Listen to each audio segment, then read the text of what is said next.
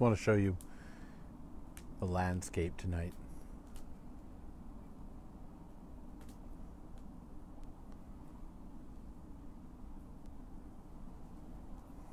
And here we are. Happy Good Friday to you all, ladies and gentlemen. Good evening to you. Blessed Good Friday and blessed Monday, Thursday yesterday. We didn't meet yesterday because, well, various and sundry reasons, but here we are today. So, blessed Good Friday to you. We're reading a little bit further in our William Shakespeare's Romeo and Juliet. Act 4. And we'll do scene 1 today, which is Friar Lawrence's cell. And it's a bit of a substantial scene. So I'd like to read that with you together today, this evening, and then when we get the chance to meet next, we can compile scene 2 and 3 together because they kind of, same business going on. But I do want to start in here in Act 4, scene 1. Recall that up till now, I have been leading the witness with the ideas that this play is not a romance, that it's about the ideas of nominalism and realism, that it is also about the idea of ungoverned or unbridled lust in action, and that the destructive force of that lust in action has ramifications that are here and in the afterlife as well. So, we'll pick up today to read a crucial scene. We just read a fantastic scene about Juliet with her parents, and she grew angry with them for trying to help her out.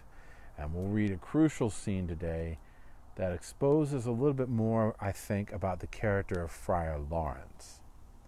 So hopefully you have your book with you, or a text online, and you have some sort of malefaction with you to be able to conquer the vitals. And let's read together first, and then we'll do a little bit of discussion afterwards. Shall we? Act 4, Scene 1, Friar Lawrence's cell. Enter Friar Lawrence and Paris. Friar Lawrence begins. On Thursday, sir. The time is very short. Paris responds, My father Capulet will have it so, and I am nothing slow to slack his haste. You say you do not know the lady's mind. Uneven is the course. I like it not. Immoderately she weeps for Tybalt's death, and therefore have I little talked of love, for Venus smiles not in a house of tears. Now, sir, her father counts it dangerous, that she doth give her sorrow so much sway, and in his wisdom hastes our marriage, to stop the inundation of her tears, which, too much minded by herself alone, may be put from her by society. Now, do you know the reason of this haste? I would I knew not why it should be slowed. Look, sir, here comes the lady toward my cell. Enter Juliet. Happily met, my lady, and my wife. She responds, That may be, sir, when I may be a wife. That may be, must be, love, on Thursday next. What must be, shall be. That's a certain text. Come you to make confession to this father? To answer that, I should confess to you. Do not deny to him that you love me. I will confess to you that I love him. So will you, I am sure, that you love me. If I do so, it will be of more price being spoke behind your back than to your face. Poor soul, thy face is much abused by tears. The tears have got small victory by that, for it was bad enough before their spite. Thou wrongest it more than tears with that report. That is no slander, sir, which is a truth, and what I spake it to my face. Thy face is mine, and thou hast slandered it. It may be so, for it is not mine own. Are you at leisure, Holy Father, now, or shall I come to you at evening mass? My leisure serves me, pensive daughter. Now, my lord, we must entreat the time alone. Ah, God shield I should disturb devotion. Juliet, on Thursday early will I rouse ye. Till then, adieu. Keep this holy kiss. Oh, shut the door, and when thou hast done so, come weep with me, past hope, past cure, past help. Ah, Juliet, I already know thy grief. It strains me past the compass of my wits. I hear thou must, and nothing may prorogue it, on Thursday next be married to this county. Tell me not, friar, that thou hearest of this, unless thou tell me how I may prevent it. If in thy wisdom thou canst give no help, do thou but call my resolution wise, and with this knife I'll help it presently. God, join my heart and Romeo's, thou our hands, and ere this hand be by thee to Romeo's sealed, shall be the label to another deed, or my true heart with treacherous revolt turn to another. This shall slay them both. Therefore, out of thy long experienced time, give me some present counsel. Or behold, twixt my extremes and me this bloody knife shall play the umpire, arbitrating that which the commission of thy years in art could to no issue of true honour bring. Be not so long to speak. I long to die, if what thou speakest speak not of remedy. Hold, daughter, I do spy a kind of hope, which craves as desperate an execution as that is desperate which we would prevent. If, rather than to marry County Paris, thou hast the strength of will to slay thyself, then is it likely thou wilt undertake a thing like death to chide away the shame that copest with death himself to escape from it. And if thou darest, I'll give thee remedy. Oh, bid me leap, rather than marry Paris from off the battlements of yonder tower, or walk in thievish waves, or bid me lurk where serpents are, chain me with roaring bears, or shut me nightly in a charnel house, or covered quite with dead men's rattling bones, with reeky shanks and yellow chapless skulls, or bid me go into a new-made grave, and hide me with a dead man in his shroud. Things that to hear them told have made me tremble. And I will do it without fear or doubt, to live an unstained wife to my sweet love. Hold then. Go home, be merry, give consent to marry Paris. Wednesday is tomorrow. Tomorrow night, look that thou lie alone.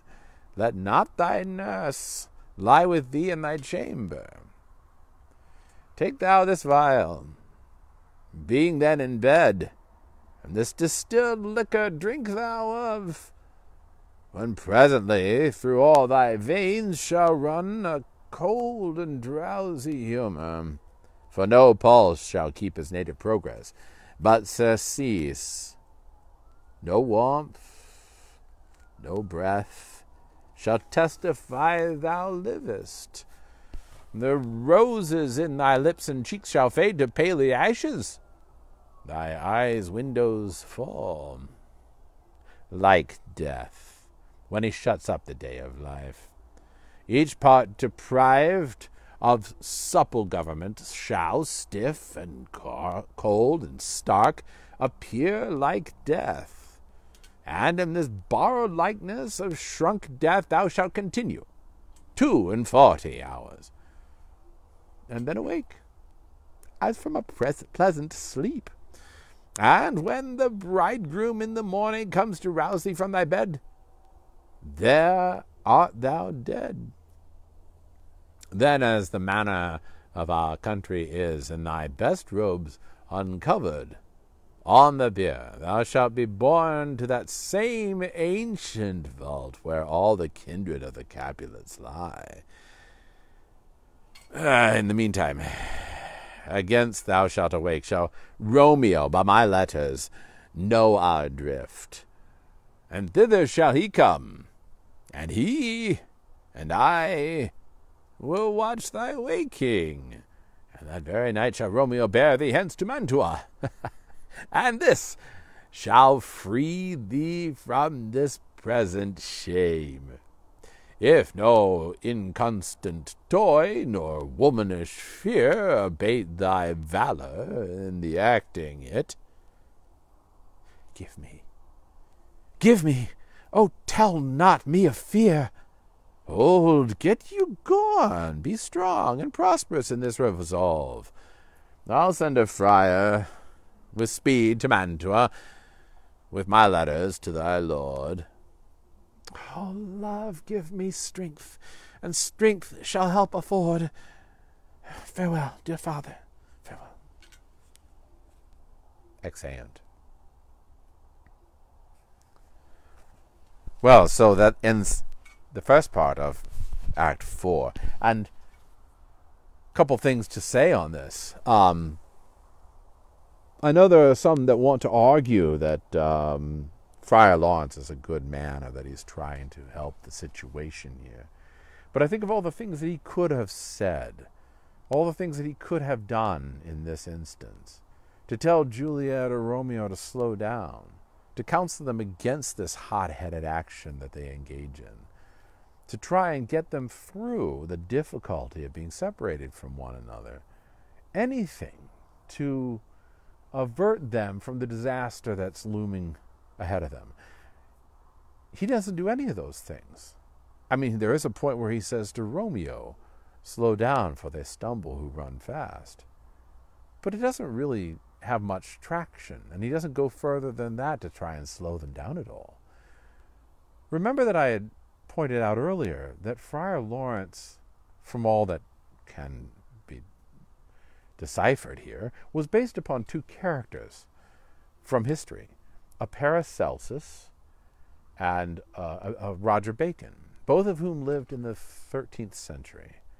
And there was a recent book written about Roger Bacon, even right before Shakespeare's time, that Shakespeare might have had access to. So he was basing his character on those two men. And like all of Shakespeare's great characters, both his heroes and his villains, I think that Lawrence is a complex character. One can't pin him down and just say he's bad or that it's all his fault. But I do tend to think that Lawrence is very much at fault for what happens next in this play. It's quite a disaster. I'll point that out. If you've never read the play or seen the movies, it's quite a disaster. But I think Lawrence is very much at fault. Even if he isn't a bad man, I think he's at fault. And why? Because I think that Lawrence is an embodiment of this alchemical attempt to fix the world, to change things for the better, to bring together these two contrary positions of nominalism and realism, or male and female, or Capulet and Montague, or whatever we want to say.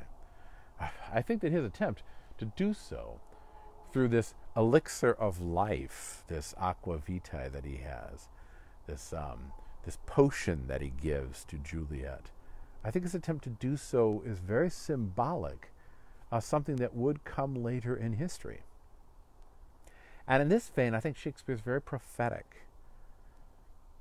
You know, a student once asked me, what is the nature of a prophet, of any prophet?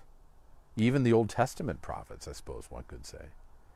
The nature, I think, of a prophet is somebody who sees how the world is trending, sees how people are trending, and understands human nature, and says, if you do this, this will result. And the prophet, in that vein, has access to the Word of God, to the mind of God. But he has access in the sense that he foretells what might come on the horizon, what's coming towards us on the horizon. And in this case, I think Shakespeare was very prophetic, because I think what was coming on the horizon for Europe and for Western culture in general was this big shift in imagination called the Enlightenment. You know, Shakespeare lived at the end of the 1500s, beginning of the 1600s, and it was a time period when the Renaissance had pretty much run its course and was beginning to not slow down, but change. Not as much optimism, not as much potential seen for good, and a beginning skepticism, a beginning distaste for where history was trending. And you see that even in the 1600s amid certain thinkers who write in history, like Descartes, for instance, who talks about how he can only know that he exists because he's being deceived, right? And because he has something there to think about, he knows that he exists. Cogito ergo sum, I think, therefore I am. Or later, Thomas Hobbes, who writes about how life in the state of nature is solitary, poor, nasty, brutish, and short. That's in the Leviathan that he writes about. And how we have to have government in order to keep ourselves from destroying each other or eating one another. And you had those men during the 1600s who were thinking, this has gone wrong. This experiment has gone wrong, and all this deception about religion and deception about high and noble ideals has gone wrong. We have to do something different. And I think the thing that they thought had to be done differently was to begin to see the world as a machine, because that's what the Enlightenment really is. It's seeing the world as a machine. You know, to divest ourselves of all these superstitious attitudes, as they were condemned to be by the French thinkers. Superstitious attitudes about things like a soul, or about heaven or hell or God or Jesus, or about honor or beauty or joy, that all those things are basically part of the machine. And in the Enlightenment, the attempt was to understand the machine in order to be able to control the machine and improve the machine. And I mean, like all of us, we have all been compromised in this because we have taken the coin of Caesar, so to speak. All of us live within this idea that the world is a machine. You know, we are warm during the winter and cool during the summer. We have full bellies. We have a monetary system that doesn't seem to collapse. We drive our vehicles and fly our machines in the air. We communicate via a vast network of cables. All these inventions are part of the Enlightenment vision of the world. They would never have existed, or they might have taken a longer time to exist, had people not begun to think about the world as a machine that needs to be controlled, dominated, and improved upon. So we, all of us, owe a great deal to the men who thought in this vein, in the Enlightenment. And that thinking of the Enlightenment thinkers is essentially, it is a form of alchemy. It is trying to conquer the worst parts of this world and improve on them. Even the worst parts of this world, sickness and death. I mean, I thank God for our modern medical system, without which many of us would not survive very long. But for some folks, the ultimate goal of medicine and technology and improvements in society is to conquer even death. and to live forever, to gain eternal life by technology. I mean, there are some who have said that if they can plant their consciousness in computers, they will live forever. The hope is that that would occur. And that's an alchemical attempt. It's an attempt to use the elixir of life in order to prolong our own lives and to cheat death. I think that that might not be what we are put on this earth to do. And Shakespeare seems to be prophetic in this, in his character Friar Lawrence, who does attempt to cheat death. I mean, yes, he does seem to want to help Juliet. But it seems to me that Friar Lawrence is one of these characters who never lets a good crisis go to waste. He uses the crisis of Romeo and Juliet in order to try and prove that his elixir will work. And he almost succeeds, as we shall see. But it's not for a goodness or virtue in him that any of this goes well. And I'm struck by some of the lines in here, in this scene, because they do seem to smack not just of haste, but of a lack of a belief that there is a providential system or that there is a providential God. Remember that providence and vision of the world as providence is set against a worldview that the world is random or that the world is simply a machine and that it's blank on the other end, it's darkness on the other end. These are two opposing viewpoints. And we can lump, to some degree, we can lump the idea that it's all random, we can lump it together with the idea that there is nothingness or there's bleakness or that there's just a machine. They're very similar attitudes towards the world. And there are several lines in here that I think kind of contribute to that vision. Notice that when Juliet, for instance, she greets Paris, first off, very coldly, I must say, and almost rudely. You could make the case that she's rude to him, who hasn't done her any wrong and doesn't mean her any harm. But then when she has the chance to, after Paris leaves, she says to him, right, that if he doesn't give her good news, she will kill herself. She will stab herself with this knife. I'll help it presently, instantly. I'll help my resolution, right, because I'll kill myself. And then she turns around and says, God joined my heart and Romeo's, and ere this hand by thee to Romeo sealed shall be the label to another deed, or my true heart with treacherous revolt turned to another, this shall slay them both. Which is, it's odd, because God joined us together, and if we're going to be separated, I'm going to kill myself, which is against the law of God. And I'm going to impetuously do this, and suddenly do this. And then later on she says, I long to die.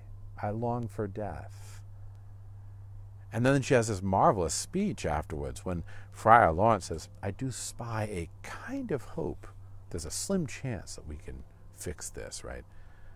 And she says, bid me do these various things, to leap from a tower, to walk in thievish ways, to lurk where serpents are, or chain me with roaring beasts, bears, or put me into a world of a charnel house, right, with dead men's rattling bones and reeky shanks and skulls.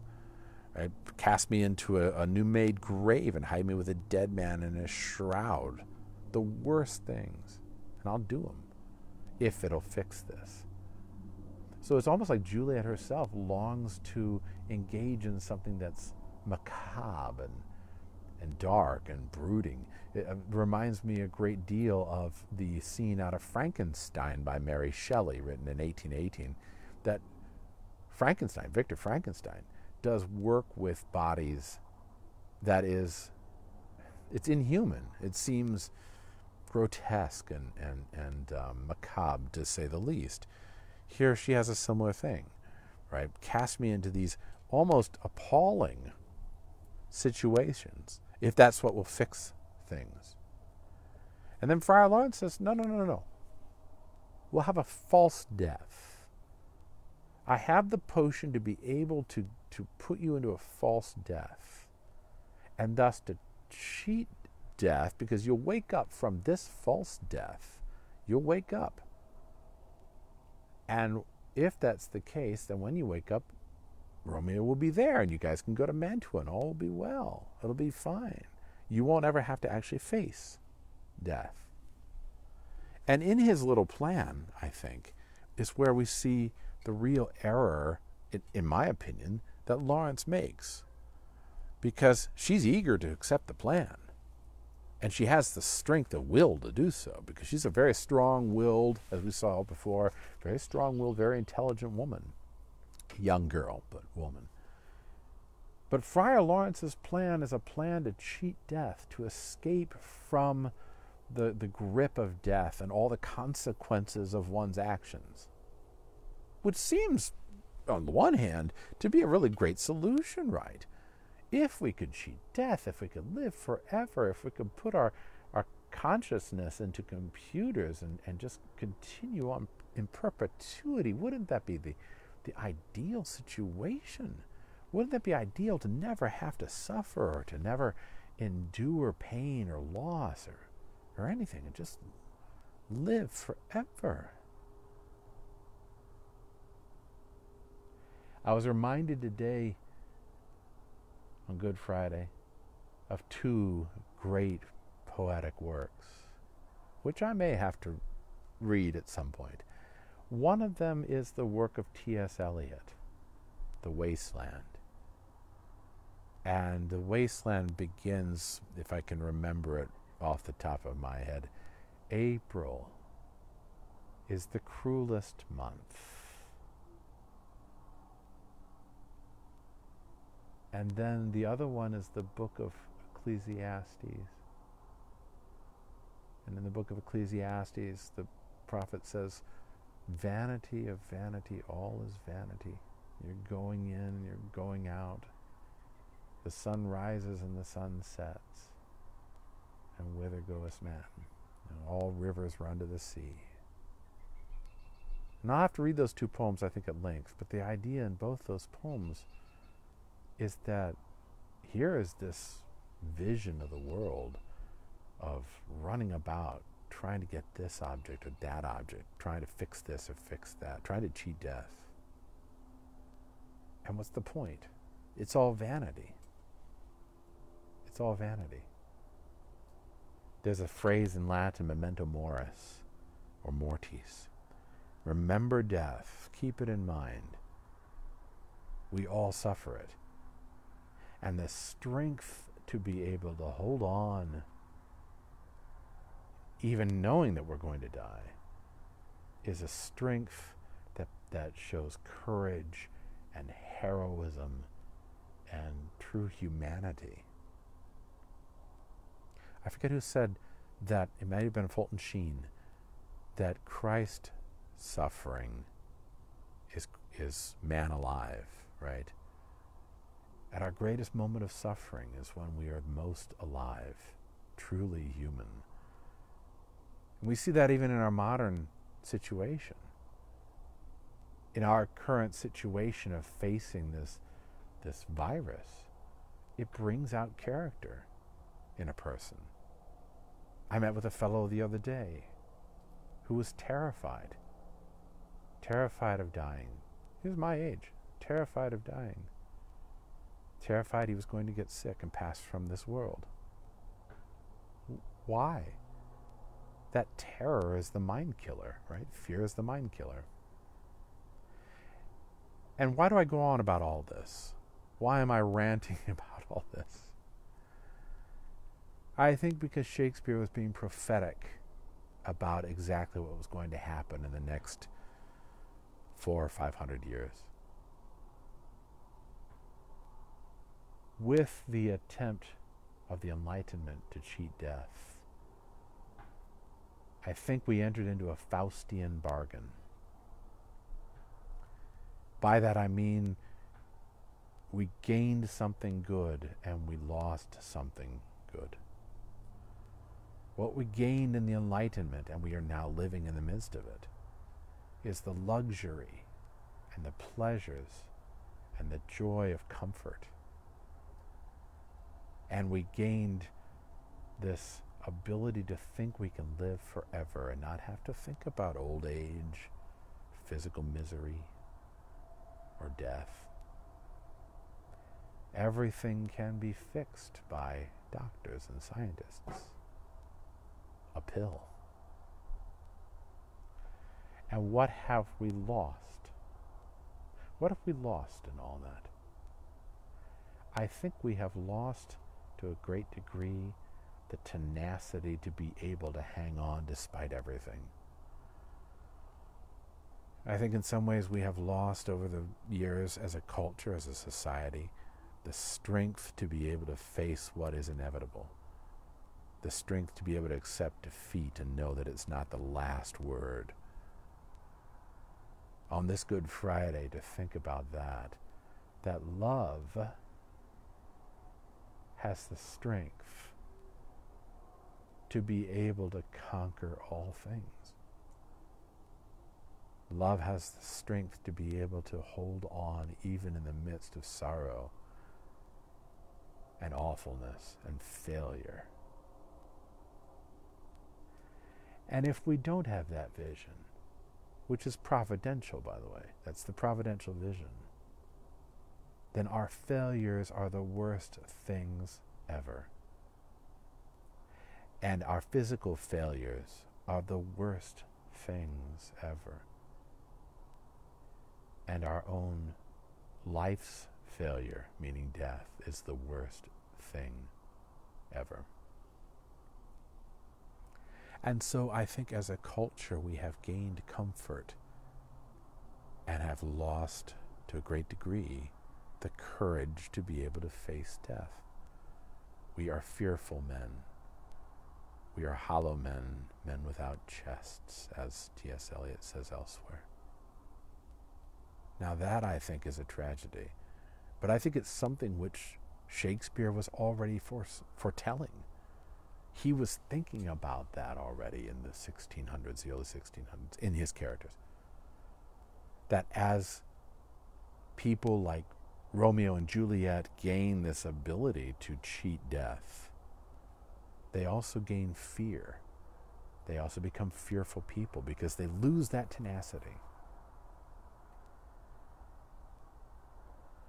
I have not yet shared the counter to the two sonnets that I have been talking about up till now, and I think it would be good to do so this evening. Sonnet 129 and 147, I think, are embodied in this poem, in this play.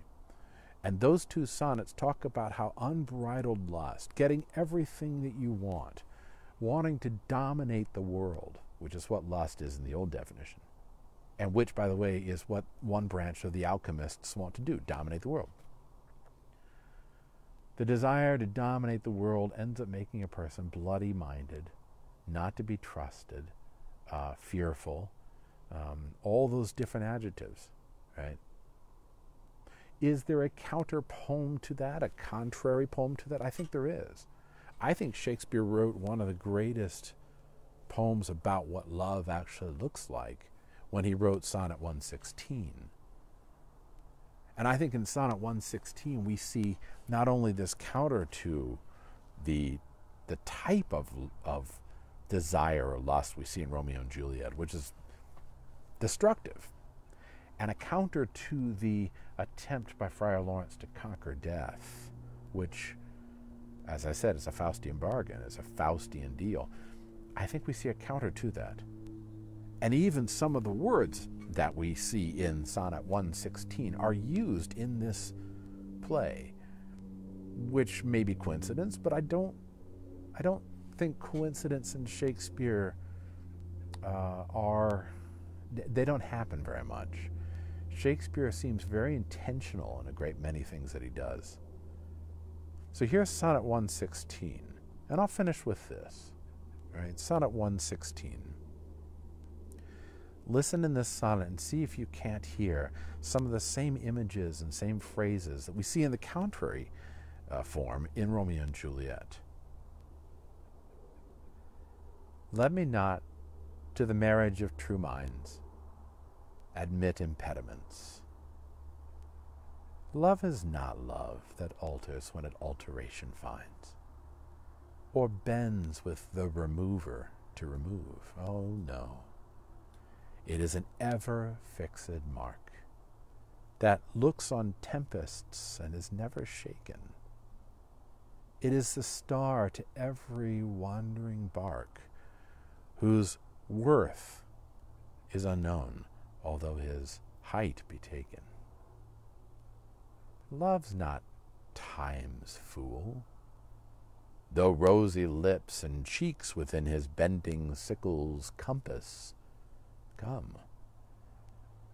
Love alters not with his brief hours and weeks, but bears it out, even to the edge of doom.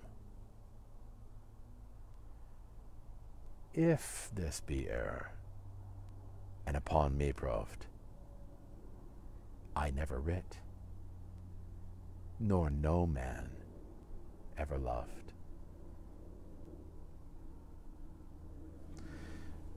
That's a great sonnet.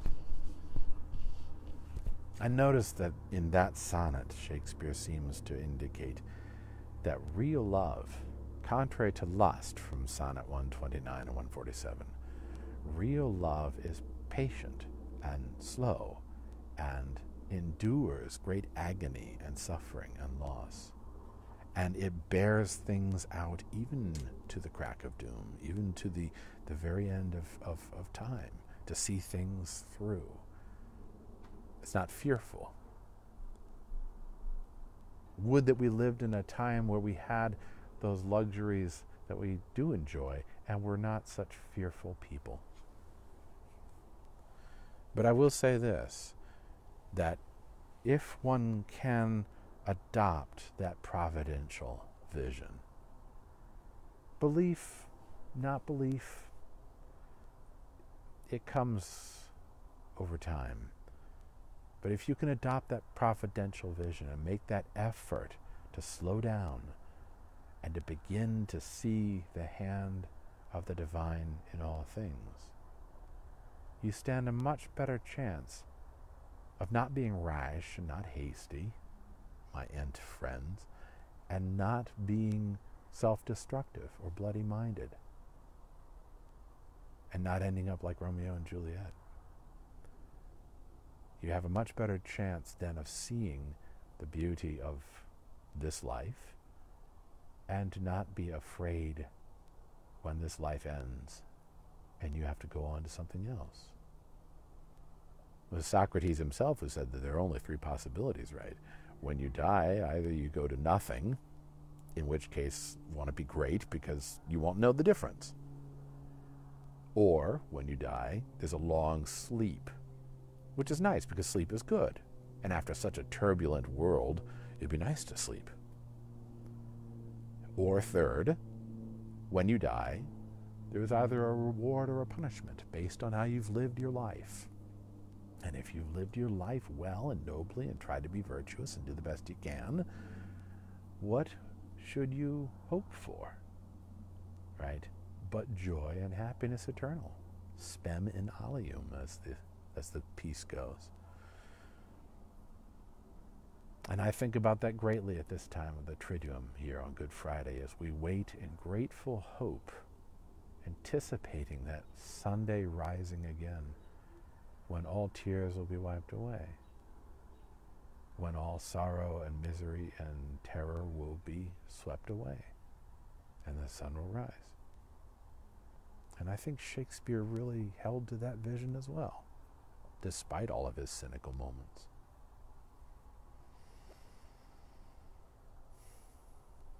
Sorry if it's a bit preachy, but it seems like Shakespeare merits it, being a prophet as he is. Well, ladies and gentlemen, it is getting dark, and it's time for me to go inside, so I will say adieu to you until we meet next time, which will probably be next week. Have a joyful, blessed Easter. Stay safe. Stay healthy. Go with God.